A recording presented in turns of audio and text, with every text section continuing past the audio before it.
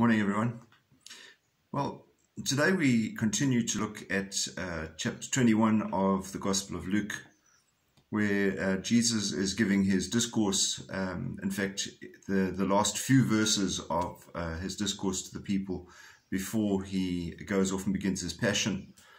Beginning of chapter 22 is the beginning of the passion of Christ, which leads obviously up to his death and resurrection. So he's giving teaching, people asking him questions, what is happening, what's going on. And in the readings today, which is verses 5 to 11 of chapter 21, they ask him, "Teacher, when will all this happen? What sign will there be that these things are about to happen?" And Jesus says, "The time has come, do not follow them.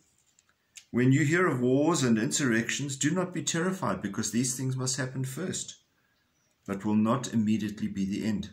And of course, we get lots of people running around, so like the end is nigh. Look at there's wars happening, and what's going on. We even see even in modern times the difficulties that are happening in North Africa, in the Middle East, and throughout the other parts of the world where there's actual wars and dissent, even disagreements between world leaders.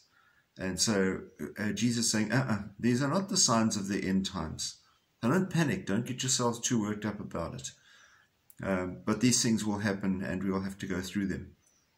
So in these difficult times, even in these times of COVID, let us reassure ourselves that we will get through this. We will. Because Jesus has said, "I'm not ready for you yet." So let's prepare ourselves for that today. Let's have a positive day, and thank God for another day in our lives. So God bless you, God be with you, and God keep you safe. Bye-bye.